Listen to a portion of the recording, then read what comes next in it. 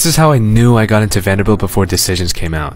This is an update form I sent to Vanderbilt a month before admissions decisions came out. Reading: I became a semi-finalist for the USA Biology Olympiad and will be taking the semi-finalist exam on March 26th, where the top 20 students will be selected. On March 2nd, I presented my research involving a novel treatment method for Crohn's disease using a Helminth model at the Rutgers Junior Science and Humanities Symposium, where I received the Originality Award.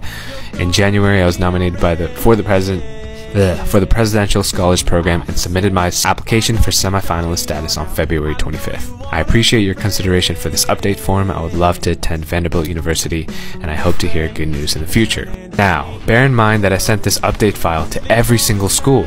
Vanderbilt was the only one that responded. Here was the senior admissions officer's response. Dear Daniel, thank you for reaching out with this update. I have forwarded it on to be added to your file. Great work in the sciences senior year. Have a wonderful rest of your week. He was the only one that responded, with specificity about sciences at that. Of course, I knew this wasn't any guarantee, but I was pretty excited. And then wonderfully enough, a month later, I was admitted. Thanks for listening, and follow if you guys want to see more stories.